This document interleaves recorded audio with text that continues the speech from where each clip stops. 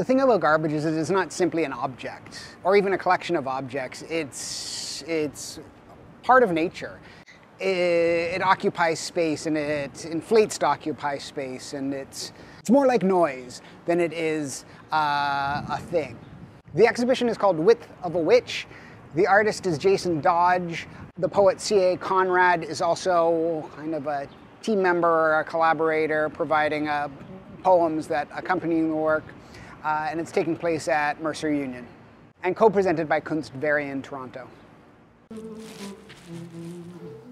don't want to disturb the composition. By being in a gallery, it frames this stuff and brings it to the fore. So the gallery provides the ground, and then suddenly you notice all this stuff. And in that sense, it connects to the tradition of readymades, where you find an object in the world and you bring it into the gallery to draw attention to it or to play on its metaphorical qualities. It's a kind of intervention into a space and an environment and a kind of the atmosphere in which we live. There's a clear way in which garbage, and particularly the remnants of nature that are scattered here, make reference to our mortality. As a landscape, it's a landscape of dead plants. Even waste itself has a suggestion of our mortality. It's the things that get thrown away and used up, and their life, be it as a wrapper or a drink container or a pill container or a newspaper, is over, and it's left to be forgotten. The more specific elements, the elements that stand out, imply a kind of greater intentionality. It can imply a more specific narrative than what we're looking at here in terms of just the nature of garbage in a gallery.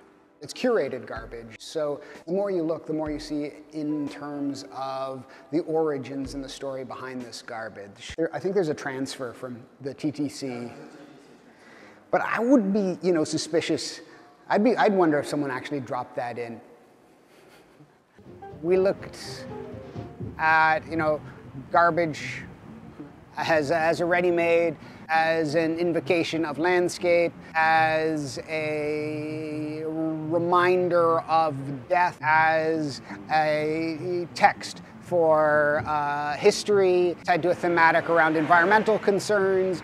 The one thing we haven't mentioned is the way in which investigators, private investigators, police investigators, gossip journalists use someone's garbage to discern something of their life. So it's again a highly significant material that